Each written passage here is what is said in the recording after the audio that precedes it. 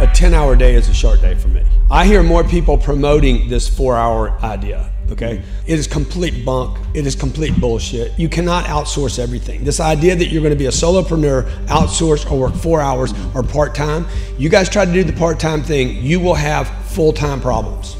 Forever to the end of your life. Not only will you have problems, because you're selfish if you're trying to do a 4-hour work week. You're selfish, you're thinking only about yourself.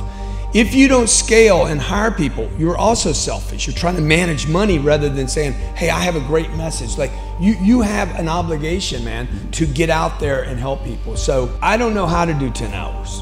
I know I need 6 to 7, maybe 8 hours of sleep a day. See, a lot of people say, look, man, Steve Jobs started his business in a garage. I think Cadillac's got a commercial where the Cadillac was created in a garage. Bill Gates started his business in a garage. Mark Zuckerberg started Facebook in a dorm. Everybody's like, oh my God, man, I can do this from home. None of those companies got big when they stayed in the garage or the dorm. Marky Z didn't make it until he moved to Silicon Valley and built a team, okay? Google didn't become Google until they had a campus in Silicon Valley and they scaled to tens of thousands of employees. So you have to scale to be great. You should not be thinking about what you can live on. Oh, I made $8 grand this month, man.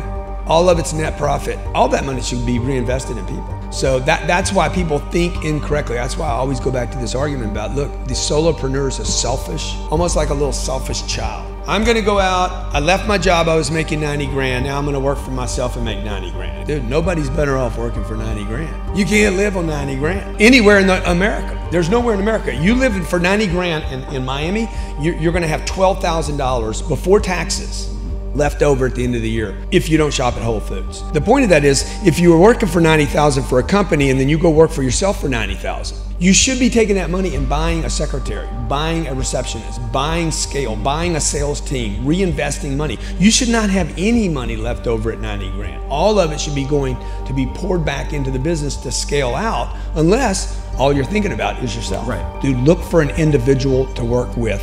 Do not look at an industry. Don't worry about taking a job. Jobs are good, man, okay? 60% of all billionaires worked for somebody else to get where they are. They didn't work for themselves. You do not need to do this. Find a vehicle to ride in. You don't have to be the driver. Find a vehicle where the owner wants to accelerate, has the fuel, they want to go someplace, they got a vision. That's what you want to do.